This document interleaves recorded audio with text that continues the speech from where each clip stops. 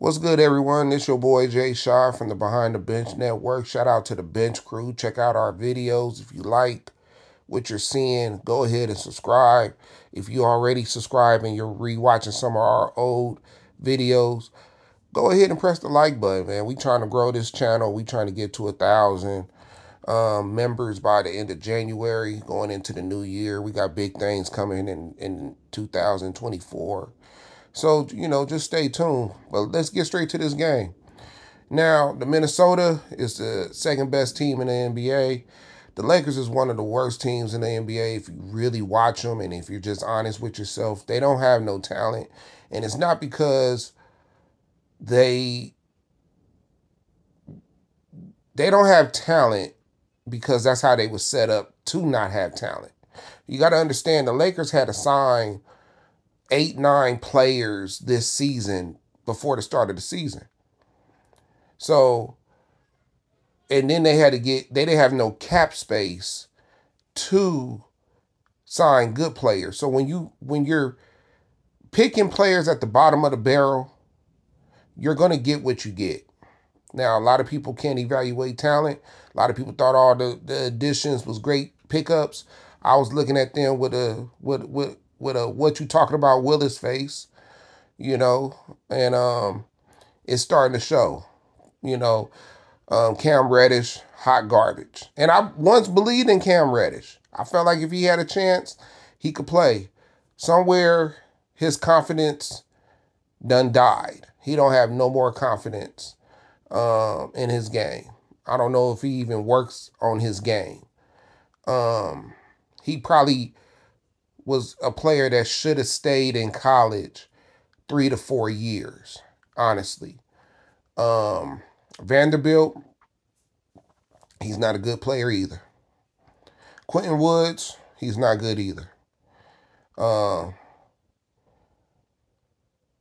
They don't have good players. Even the players that do get run, like Austin Reeves, he's not good defensively. Hurry, he's not good defensively, and he's very streaky. When he got it going, yeah, he could give you about 18 to 20 points. But when he don't, he's gonna give you somewhere under 10 points.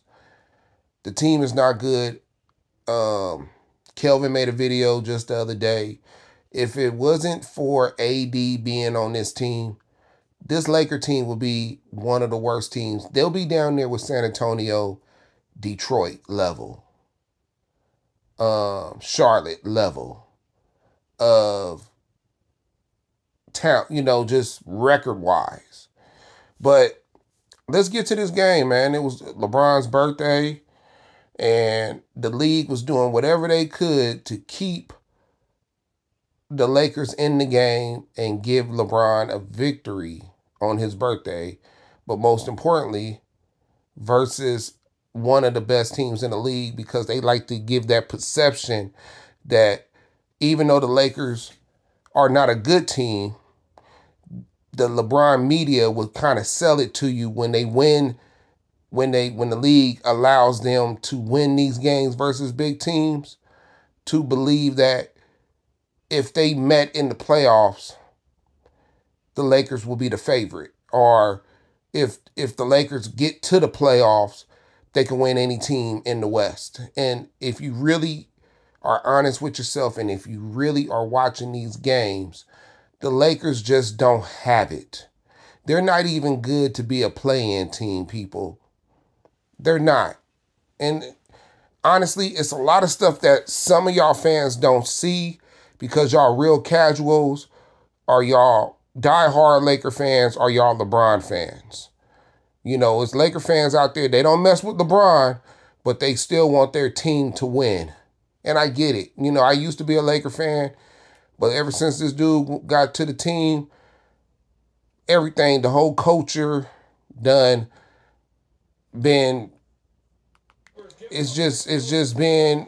been terrible. It's not nothing that you want to witness. It's not the Laker way. Let me say that. It's not the Laker way. But Minnesota played way below their average. With that said, what I'm trying to explain, when a good team plays below average, they're giving a shot to a team that's bad. But that team that's bad, they just got to play above average.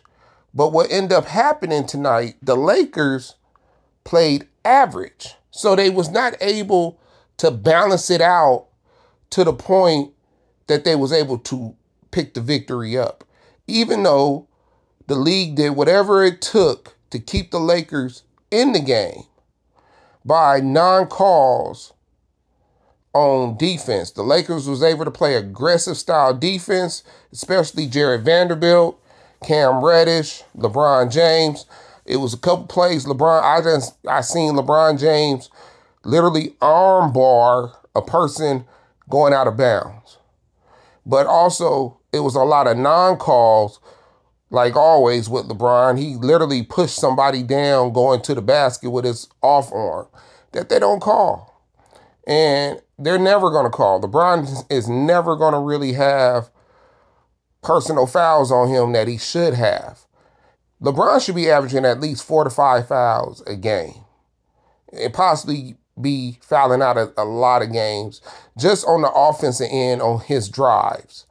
Him using his off arm to push defenders down and create space or create contact.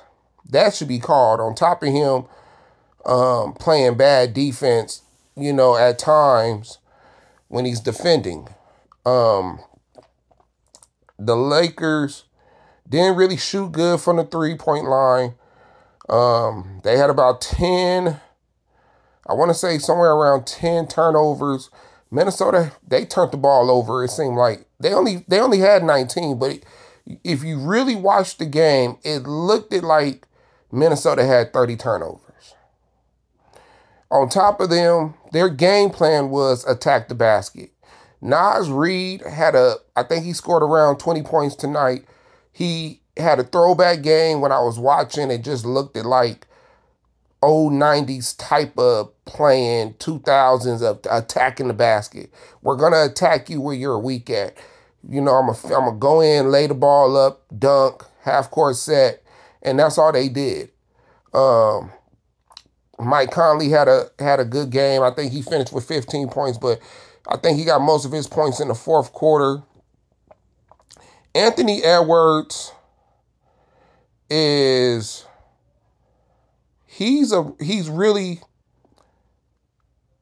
could be the best player in the league.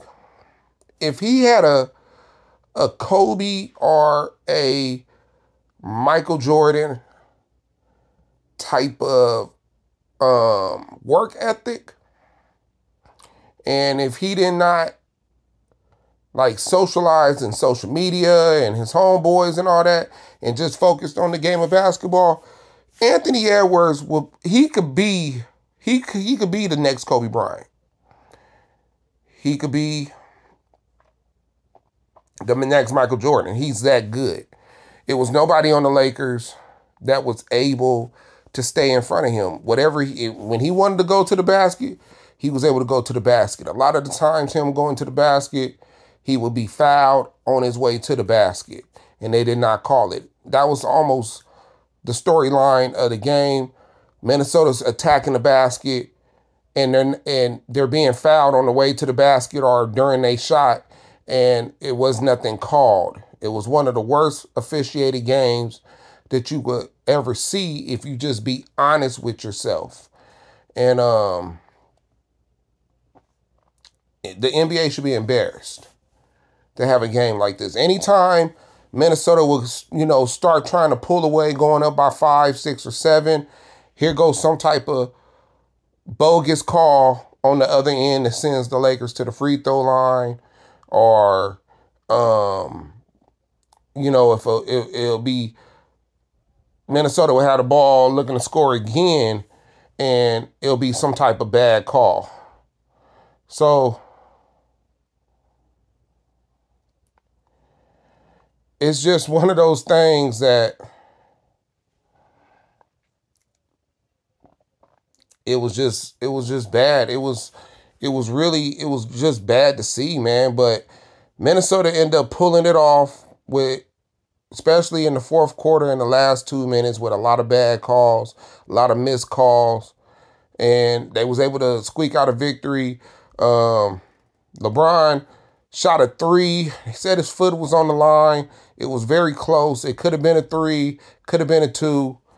I couldn't really tell. I don't think even with the monitor they was able to tell.